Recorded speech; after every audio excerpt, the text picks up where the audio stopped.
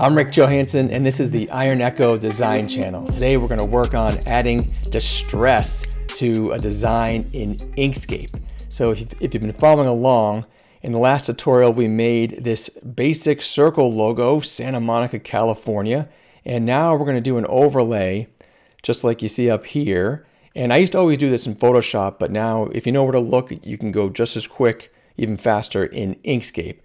Before we begin, just screenshot this because you're going to need it later if you're going to play along.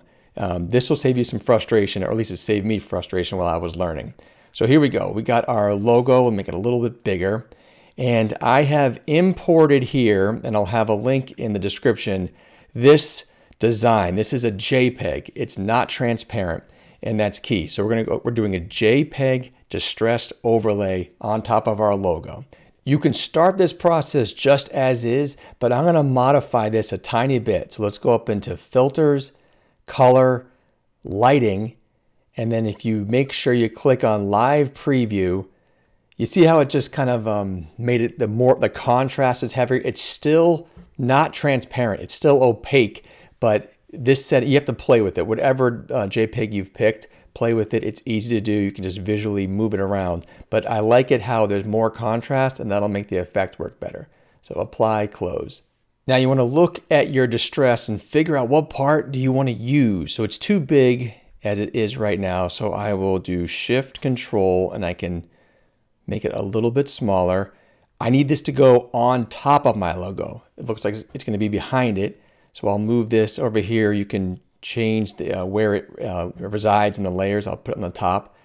So it's on top. Now it's hard to see where I want my distress to go because I'm not just going to make it distressed. I want to distress it artistically. So click on your distress JPEG, and over here, if you don't have it open, you want to get your fill and stroke open. It's this paintbrush in the corner. I've got mine open. Under opacity, bring it down. Now I can see where the distress is going to go. So I'll zoom in. I'll zoom in, and I'm going to make sure I grab my distress layer. I kind of like this vertical line, and that's kind of cool right there. It's all preference. If you click again and you have your handles here, you can kind of move it around. Then that might be too distressed, but for this exercise, let's just keep going because it's time for the magic. So let's zoom out, because you need to grab everything. So click off in the middle of nowhere. If you're on the selector tool, grab everything. So all I'm doing is I'm dragging a big giant rectangle. Oh, I forgot a very important step. You need to scratch that. Click on your JPEG distress layer and go back to full capacity. If you don't do that, it's gonna make the whole thing translucent, which we don't want. So start over. So right here, so click in the middle of nowhere, grab everything. You've got it opaque on the top, your logo's on the bottom, then go to Object, Mask, Set. And then look what you did. Look at that. That has some distress. That thing has been worn. But maybe that's not your style. Let's do this again, and we'll try a different type of effect. So down here, I've got, this time I made the perimeter have a color just so you can even see even more of the effect. And then I've got, this is another JPEG. JPEG is key, opaque. And what is this thing? It looks like it's stones or sequins or something. I'll put the link in the description below if you want to play with this one. So let's recap. First, I'll make my logo a little bigger.